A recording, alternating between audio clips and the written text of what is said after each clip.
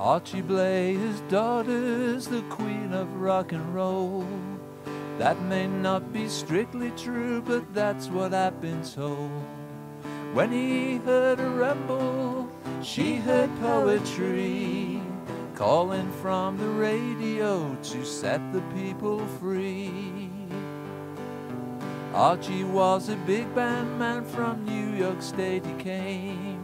Records and production was how he made his name. If you heard a guitar player in Cadence studio, the notes he played were Archie's, and that's all he had to know.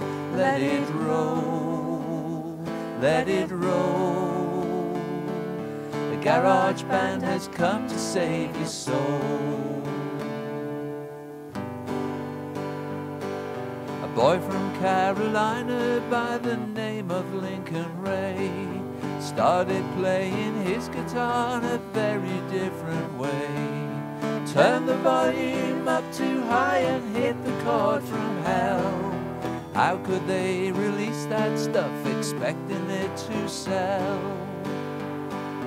That's how Archie saw it, and he saw it like a pro.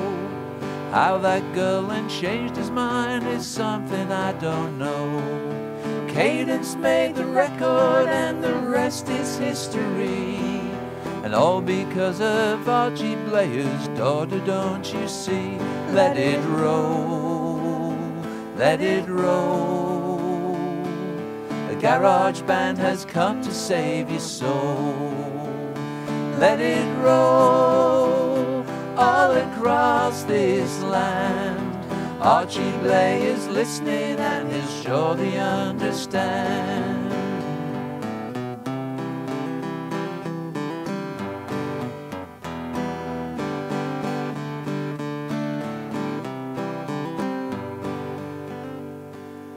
Archie faded out the mix and left the studio. Blink Ray travelled down the road until his final show. Nobody remembers, but the world is not the same.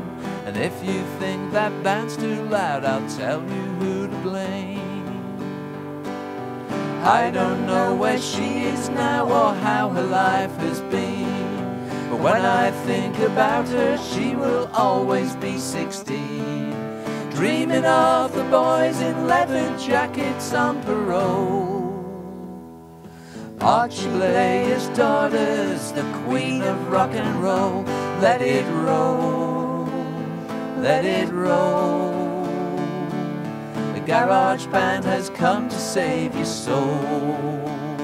Let it roll all across this land.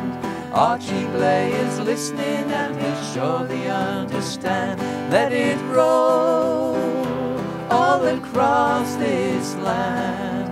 Archie Bleyer's listening and he'll surely understand.